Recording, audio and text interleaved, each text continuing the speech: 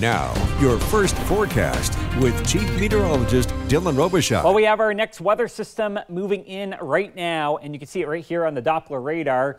Unlike what we saw this past weekend, this one is not all that impressive, but it will trigger some showers as we go into the next few hours. And a lot of this right now is just very light out there as we have the Doppler radar sweeping the region. As we look outside, a lot of the rain that's coming out of the clouds is not actually making it to the ground.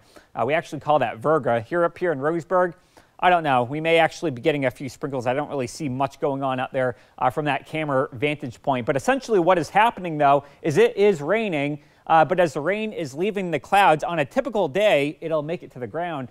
Today, though, about 5,000 feet, we got this nice pocket of dry air. And so that is allowing the rain to evaporate before it actually makes it to the ground. And so as a result, the rain is not making it to the ground in most locations.